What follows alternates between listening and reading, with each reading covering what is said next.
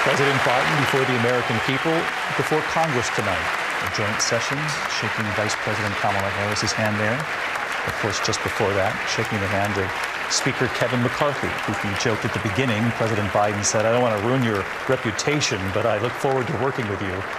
Both the President and Speaker McCarthy, as we mentioned, have signaled respect for one another as they face this looming debt ceiling battle in Congress. That was part of this speech, and we'll get to that in a moment. But as we watch the President prepare to leave the room, the shaking of the hands, the greeting members of Congress that we always expect after the State of the Union, Mary Bruce, there were some interesting moments. We'll go through them all here, moments of bipartisan support, but also some uncomfortable moments of some heckling there in the crowd. We saw Speaker McCarthy have to play the role of trying to quiet the chamber.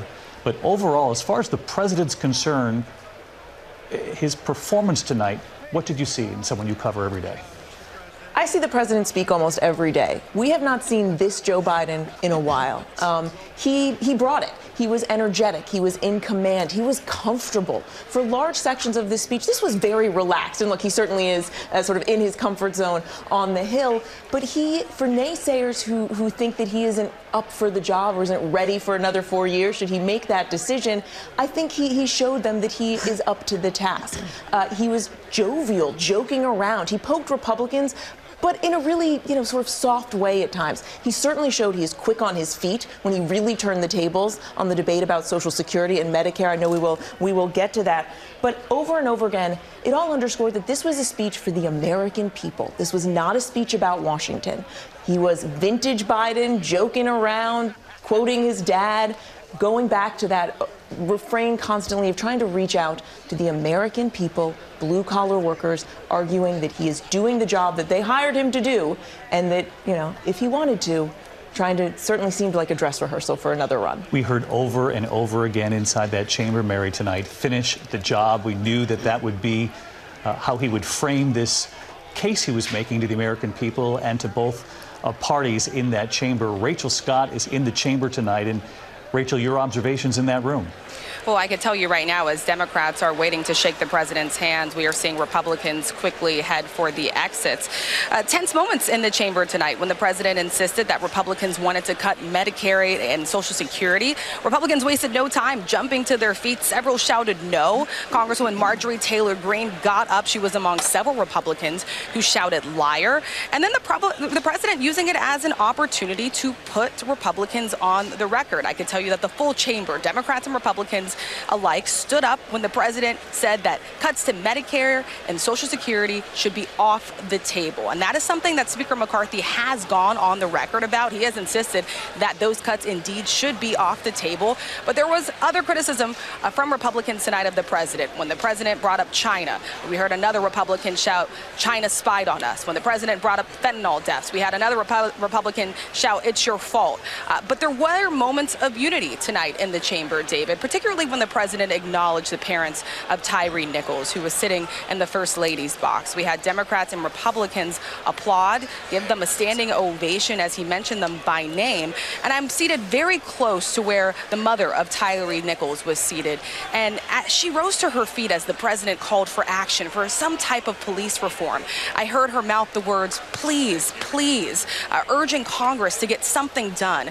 But in a sign of the challenges ahead, Republicans remained seated during those calls, and they also remained seated when the president made that blanket call for more Democrats and Republicans to reach across the aisle and work together, David. Remarkable observation. Stay with us here, Rachel, as we continue to cover this. The president making his way through the room, working through his foreign policy establishment, the chair of the Joint Chiefs just over his shoulder there. But, Lindsay, we heard Rachel bring up the family of Tyree Nichols. That was a very moving moment. You could hear a pin drop, basically, inside that chamber. The president said public safety depends on public trust. And we noticed that not in the speech was something he appeared to ad-lib there, saying just as every officer who pins on the badge deserves to come home at night, so do children. You know, I'll leave it up to the pundits and historians as far as how he did tonight, but I think the one place that he nailed it as it pertains to that particular discussion is the empathy. You know, at one point he was talking about, I know how it feels, when he was talking about struggling economically, but then he started talking about the talk, the conversation that all too often black parents have to have with their children. And he talked about how he never had to have the talk with his kids. And he said, but just imagine. And you can imagine that Rovon Wells, the mother of Tyree, she only wants to hear two words. That's police reform. You know, he kept talking about the refrain, as you just said, let's finish the job. That's a job that he said would have been passed in May of 2021. And so here we are almost 2 years later, and the George Floyd Justice and Policing Act still has stalled. And apparently those conversations are going to pick back up. But that, as we just heard from Rachel Scott, we saw her imploring the Republicans who were down on the floor standing and applauding to do something. To do something and walking that fine line of acknowledging the job facing law enforcement across this country, that good cops essentially don't like bad cops too, and saying we need to get them the training they need. But again, powerful, as you point out, do something. We saw her from the chamber up above, the mother of Tyree Nichols, looking down at Congress saying you can't let another one of these incidents go by without doing something. And apparently Tim Scott and Cory Booker said that on the heels of the death of Tyree Nichols, that they have renewed talks. This is something that she said that her son came here as on assignment from God, and that she was hoping that something beautiful would come out of his death. And this is that one something that she's hoping for. Yeah, said her son is a beautiful soul, and something good will come from this. We will watch. She's watching, and the nation's now watching after that moment. We are watching the president greet retired justices from the Supreme Court a moment ago. That was something new that we haven't seen in recent times, John Carl. And you heard Rachel Scott talk about that moment on the floor. It was one of many. Speaker McCarthy tested, if you will, about how well he could keep sort of a fractured Republican Party in the House. You know, sort of their behavior was on full display tonight. And we saw some uncomfortable moments when it came to fentanyl, a couple of other moments as well. You heard Marjorie Taylor Greene yell liar when it came to Medicare and Social Security. But then this was a very interesting scene we watched unfold. You know, fascinating, because McCarthy earlier today publicly told his members, we have a code of ethics in the House, we have a way to behave, made it clear, respect for the president. He didn't want to see that display. And that display, you saw Marjorie Taylor Greene at times, and it wasn't just her. It was a pretty large group of Republicans heckling the President of the United States during a State of the Union, not what McCarthy wanted to see. And from Biden himself, we've seen a hard-edged Biden at times talking about MAGA Republicans and dangerous extremists. That language was gone from this speech. He did poke the Republicans. He made some, you know, I mean, the stuff he said about Social Security was over the top. There's nobody seriously talking about sunsetting Social Security in the Republican Party. But he did it with a smile. It was a jovial Joe Biden, and he provoked that behavior from the Republicans, clearly making Kevin McCarthy uncomfortable. We do know that entitlements have been part of the discussion long term, though, about where the country can potentially save money. Democrats say that's a non-starter. I do want to bring in... And so is McCarthy. I mean, McCarthy said, look, no cuts to Social Security or Medicare, and so is McConnell. But to go from booze to the entire chamber standing, John, you acknowledge, right? Both Democrats and Republicans. He said, apparently we all agree on this then. And moments later, they were all on their feet saying we will not touch Social Security and Medicare. That will be a moment, I think, that we go back to perhaps in the future along the road with this debate. I want to bring in Donna Brazile and Chris Christie. They always grade the performance of the president after a State of the Union, regardless of which administration. Donna Brazile, to you first. And on that moment where he got Democrats and Republicans to pledge that they wouldn't touch Social Security and Medicare. What do you make of that? I thought it was a masterclass in politics, but more importantly, a masterclass in how you can get your opponents to stand up and agree with you right there in real time. But look, I thought Joe Biden was incredible tonight, not only in what he said, but how he said it, and the tone that he used. He was really talking to those so-called invisible Americans, Americans who want to be seen and heard. So tonight they heard, I think, a president says, I'm bringing gas prices down. I'm bringing down the price of eggs, but we got to finish the job. So he had a plea at the end, but I thought overall, I give him high marks. And Donna, you know, a lot of people throughout this country are questioning at home whether or not President Biden is going to run for a second term. It is part of the conversation in this country. Given what you saw tonight, the energy that he brought to this address, what do you make of the potential that he will declare that he's going to run for a second term? Well, as you well know, the next presidential election is more than 637 days away, so we have a little bit of time. But I do believe that President Biden will seek re-election. He has a great record. He knows that there's more to do, but tonight he showed us the receipts. So I hope that we'll hear from him later this year on his plans for the future. But as one Democrat, and only one, there are millions others, I think he deserves another run for it. Donna Brazil, as always, we appreciate it. Chris Christie, former governor of New Jersey, ABC News analyst. Chris, what did you make of what you heard tonight? Well, two observations from me, David. The first is that any allusion any longer to Joe Biden being a moderate is now over. If you listen to this laundry list of giveaways that he announced throughout this address tonight, he's telling the American public, basically, turn over most of your money to us. We know how to spend it better than you do. And I'm going to give you this and give you that and give you that. Let me tell everybody out there, nobody gives anybody anything. It's got to be paid for, either by increasing deficits, higher taxes, or both. And I was struck by all the things he wants to give away to people, to promise them. Let me tell you, that's definitely a politician running for re-election. And secondly, I thought there was a moment of incredible hypocrisy when the president talked about pounded on the pharmaceutical industry. There's pounded and pounded on the pharmaceutical industry. And then immediately after that, talked about how we survived the COVID pandemic because of the innovation that brought us vaccines. Well, where the heck does he think that innovation came from?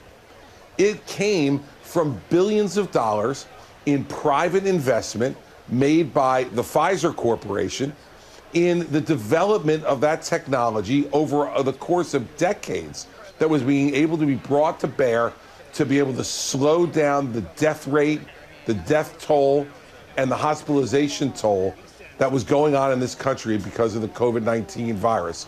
Yet he wants to take that money away from them to pay for, his laundry list of giveaways in social programs. And he wants to criticize the pharmaceutical industry, which are the people, not the government.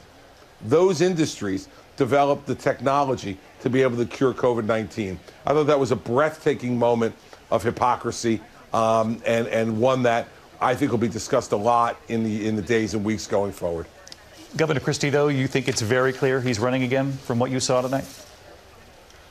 Oh, there's no doubt about it. Look, any politician who's giving away everything, he was essentially emptying his pockets, my pockets, and your pockets, David, to give away everything he possibly could to the people he's going to be hoping will vote for him in less than 2 years. That's a guy who is running for re-election.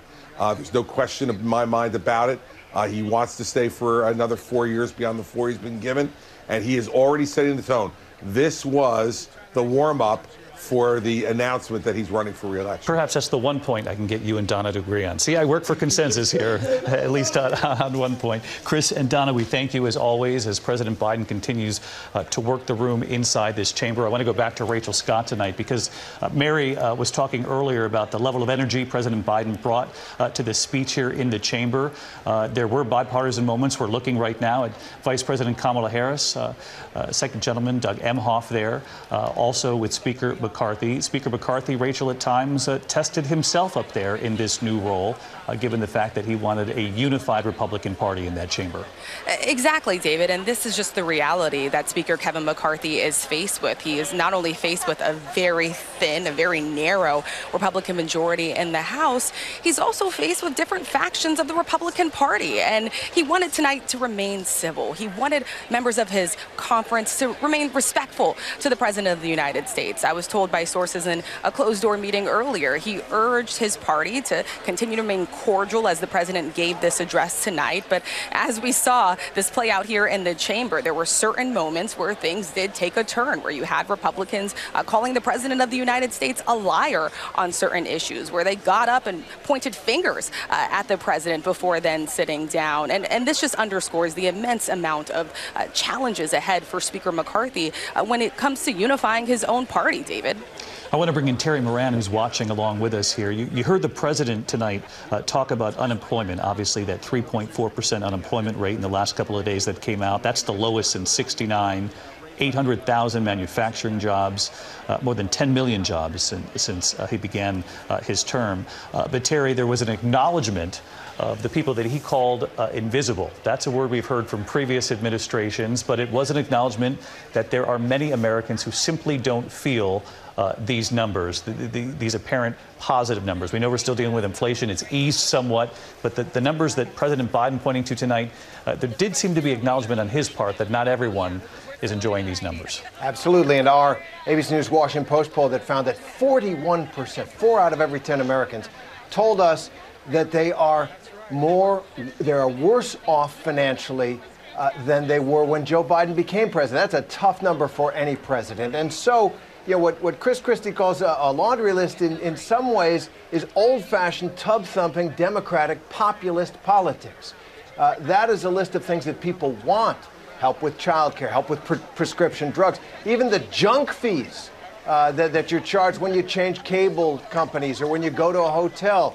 You know, he goes after that, too. That was definitely, it seemed to me, aimed at a re-election, making people happy. But in general, I think this speech was aimed at the America that wasn't just forgotten during this pandemic or recession, but that's been forgotten on 40 years of economic policy in the United States. He said for decades, the middle class has been forgotten, and he wants to return jobs to that group of Americans. He said several times, as he has across the country, that he wants jobs that don't require a college degree. It's an old-fashioned sense of what the American dream is. You can be a middle-class person, you can get a good job, pay the mortgage, put food on the table, maybe get a cabin up north or something, have a decent life without depending and in your hometown, without having to move, without having to depend on the forces of globalization, that America will take care of its own. It's a national industrial policy that he outlined tonight, very ambitious, and it's no question it's what he would run on should he choose. Mary Bruce, you cover this administration day in and day out. This looks like a president who's enjoying himself here tonight. He talked about the bipartisan infrastructure, as Terry alluded to there. He said that many Republicans supported it, and even the ones who didn't, who are now asking me for money in their districts, I will show up. I will be there for the groundbreaking. Yeah, not so subtle dig there at the Republicans who didn't support the bill. Yeah, first of all, this is Joe Biden enjoying himself. This may be the part that he likes the most about a State of the Union, is just working the room right here. But he was making a sales pitch throughout this entire speech, right? Trying to convince the American people that his policies are working and that if they just stick with him, they will start to feel the impact, that those poll numbers will change. Those 4 in 10 Americans who feel that they are worse off now than when he started, he's asking them to trust him and say, stick with me and you will feel a positive impact of that.